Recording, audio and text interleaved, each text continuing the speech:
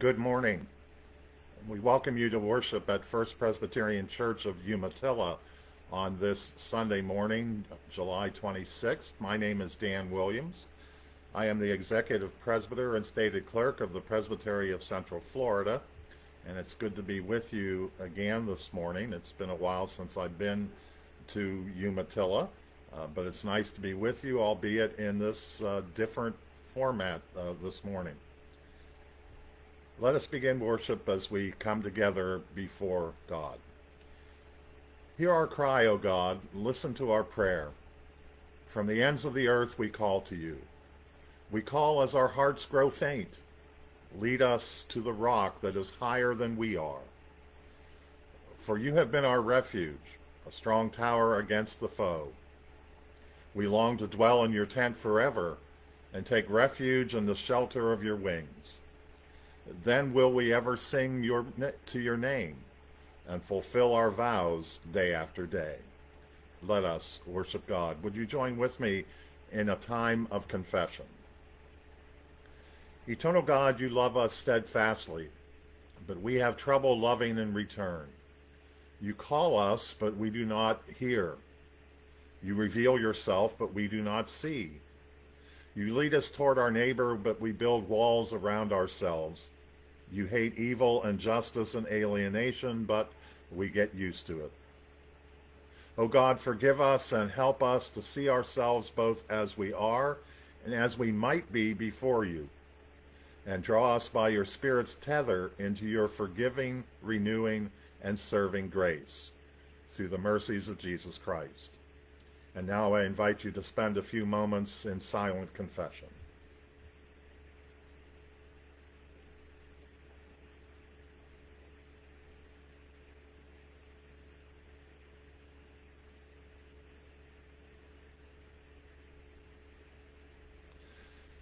The good news in Christ is that God offers us life at every moment, forgiving us and inviting us to the freshness of new beginnings.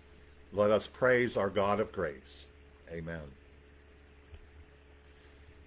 I'd like to share two scripture lessons with you this morning. This first lesson comes from Ecclesiastes chapter 3. Hear these familiar words. For everything there is a season, and a time for every matter under heaven, a time to be born and a time to die, a time to plant and a time to pluck up what is planted, a time to kill and a time to heal, a time to break down and a time to build up, a time to weep and a time to laugh, a time to mourn and a time to dance, a time to throw away stones and a time to gather stones together, a time to embrace and a time to refrain from embracing, a time to seek and a time to lose, a time to keep and a time to throw away, a time to tear and a time to sow, a time to keep silence and a time to speak, a time to love and a time to hate, a time for war and a time for peace. What gain have the workers from their toil? I have seen the business that God has given to everyone to be busy with. He has made everything suitable for its time. Moreover, he has put a sense of past and future into their minds, yet they cannot find out what God has done from beginning to the end. I know there is nothing better for them than to be happy and enjoy themselves as long as they live. Moreover, it is God's gift that all should eat and drink and take pleasure in their toil. I know that whatever God does endures forever. Nothing can be added to it, nor anything taken away from it. God does this so that all should stand in awe before him. And then these words of Romans chapter 8, beginning with verse 28. We know that all things work together for good for those who love God, who are called according to his purpose. For those whom he foreknew, he also predestined to be conformed to the image of his Son, in order that he might be the firstborn within a large family. And those whom he predestined, he also called. And those whom he called, he also justified. And those whom he justified, he also glorified. What then are we to say about these things? If God is for us, who is against us? He who did not withhold his own Son, but gave him up for all of us, will he not with him also give us everything else? Who will bring any charge against God's elect? It is God who justifies. Who is it who is to condemn? It is Christ Jesus who died, yes, who was raised, who is at the right hand of God, who indeed intercedes for us. Who will separate us from the love of Christ? Will hardship or distress or persecution or famine or nakedness or peril or sword? As it is written, for your sake we are being killed all day long. We are accounted as sheep to be slaughtered. No, in all these things we are more than conquerors through him who loved us. For I am convinced that neither death nor life, nor angels nor rulers, nor things present nor things to come, nor powers, nor height, nor depth, nor anything else in all creation will be able to separate us from the love of God that is in Christ Jesus our Lord. This is the word of the Lord. Thanks be to God. These two passages are quite similar in their approach to life as we experience it, and reminders to us that that life is lived in God's grace. Ecclesiastes chapter 3 is a familiar passage to many of us. It speaks of the rhythms of life, the times and seasons which ebb and flow through our daily lives. Its poetic beauty has inspired many. If you're my age or perhaps older, you'll remember that it even was a popular song in the 1960s. But when we look closer at these familiar words, time begins to take on the role of a tyrant. It becomes a bit oppressive. Times and seasons enter into our lives, and those times and seasons are not of our own choosing. Rather, some of those things we'd rather not experience.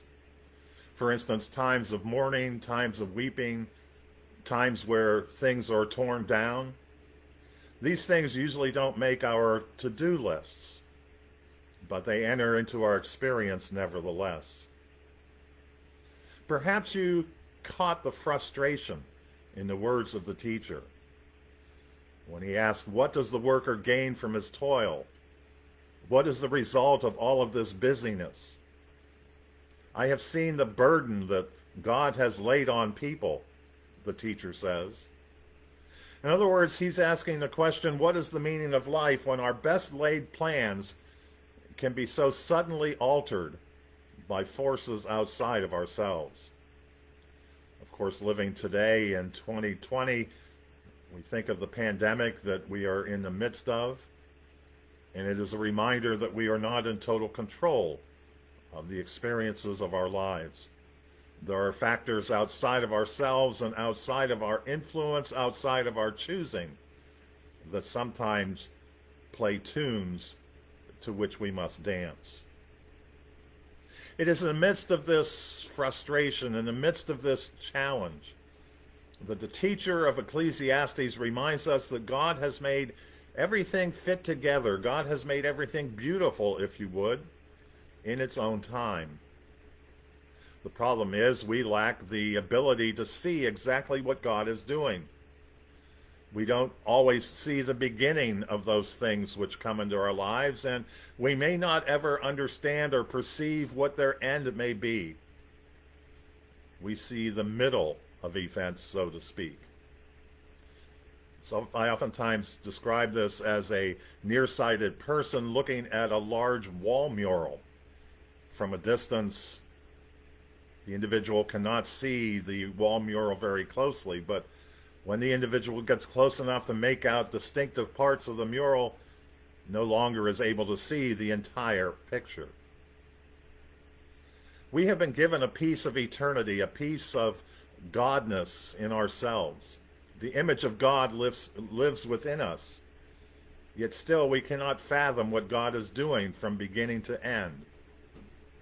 God does this not to frustrate us, but God does this to lead us into his presence, that we might consider and number our days aright, that we might do good in this life, that we might find satisfaction where we can in the blessings that God bestows upon us, even in the face of life's challenges, that we might find satisfaction in all that God has gifted us with. God does this, the teacher says, so that we will revere or stand in awe before God. Romans chapter 8 takes a similar approach as Paul reflects upon life and how life sometimes throws us curves. We think we have sufficient perspective to analyze our life and what we are doing, to consider it in the light of verse 28 of Romans 8, that God causes everything to work together for good for those who love him. We think we have sufficient perspective to determine what is good for us. But when we think about it, we cannot know how our wants, how our desires, how these things may impact upon the lives of others, family members, neighbors, co-workers, even people unknown to us. Because once again, we only see a small portion of the times and seasons that ebb and flow through our lives. And we're not always in a position to know what is best. As it is God who determines what the good is in Romans 8:28, not us.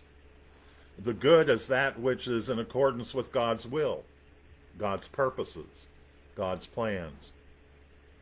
What we might not define as good, such as Ecclesiastes, times of mourning, times of weeping, times of tearing things up, God can turn ultimately for the good. When we consider the life of our Savior, things did not always go in a way which we would call good.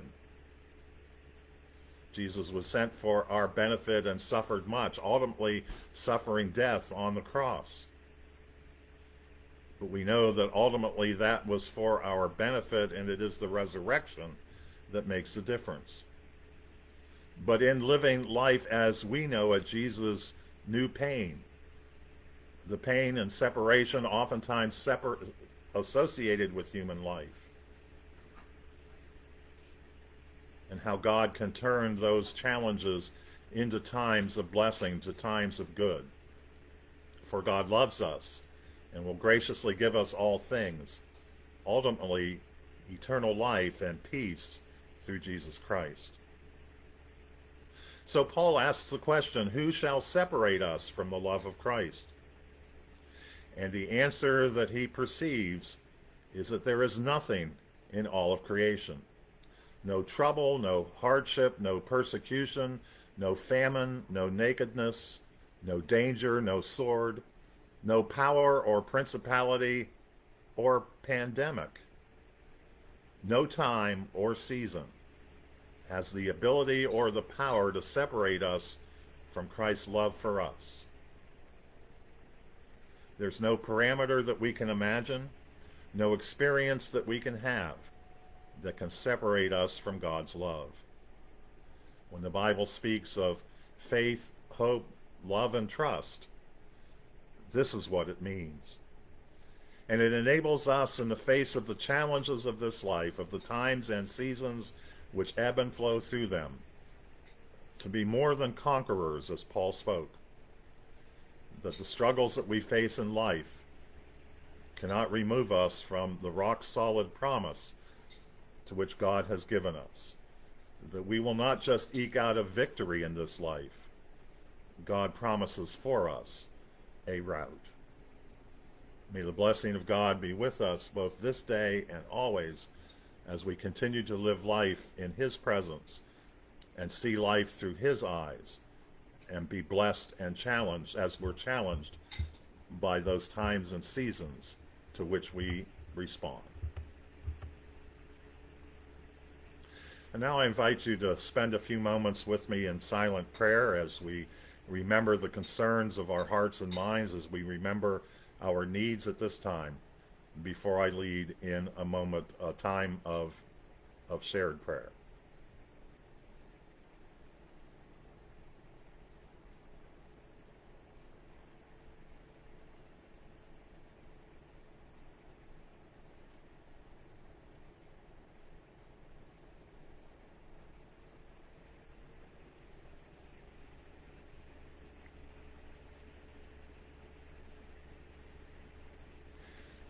Our God of grace, we thank you for your never-ending love in Jesus Christ, which always sustains us through every challenge. We are grateful for your guidance, for your direction. We thank you for the faith that you have given to us, the fellowship that we enjoy in our congregations. We are grateful for the ministry and witness of First Presbyterian Church, Umatilla, for its leaders, for its session, for its outreach to its community, for its embracing the call of the Matthew 25 movement to be a vital congregation, to address structural racism, to address systemic poverty. We pray that you would guide the church as it bears forth this witness. We pray for those concerns which we carry in our hearts and minds this Lord's Day. We think of those who are struggling with issues of health or other circumstances, particularly all of those in our communities and our nation, in this world, that are affected by the coronavirus. For those who have recovered, but even more so for those who have lost loved ones. We pray that you would give wisdom to those that are seeking for answers to address this pandemic, whether it be the development of vaccines or other treatments that will help people recover more quickly and more thoroughly. We pray that you would give wisdom to all those in the medical professions and other professions that are working tirelessly to reach this goal. We pray for all those other concerns, all those other burdens that people are carrying at this time as they deal with matters of health, perhaps dealing with being on furlough or even having lost employment. Whatever the circumstance may be, we pray that your sense of presence and peace would be with them. And we ask for wisdom for the leaders of our communities, of our state, of our nation, as they seek ways to address not only this problem, but the other things that beset us. For the issues of intolerance and violence that have been rocking communities, for racial injustice, which should not be tolerated, for other acts of ill will. We pray that once again you would raise up peacemakers that will bring forth order and justice to the longings of people's hearts. Oh God, we continue to lift before you the communities in which we live. We pray for our schools and those who lead them as they consider plans for the upcoming school year. We pray that you would guide them so that everything that is done will not only promote education but also safety within their realms. We pray again for the ministry of our church, for First Umatilla, for Central Florida Presbytery, for the witness of your people in this country and around the world, that in all things we might honor your name and share the good news of Jesus Christ. For it is in the name of Jesus Christ that we join together in these prayers, even as we pray together in our own places, that prayer which unites us in faith, that prayer which our Savior himself taught. Our Father, who art in heaven, hallowed be thy name. Thy kingdom come, thy will be done, on earth as it is in heaven. Give us this day our daily bread, and forgive us our debts, as we forgive our debtors. and lead us not into temptation, but deliver us from evil. For thine is the kingdom, and the power, and the glory forever. Amen. My friends in Jesus Christ, go forth into God's world in peace, and may the peace of our Lord Jesus Christ, that peace which passes all understanding, keep your hearts and minds in the knowledge and love of God, and of God's Son, Jesus Christ, to whom be glory, both this day and forever. Amen. Thank you, and see you again sometime soon.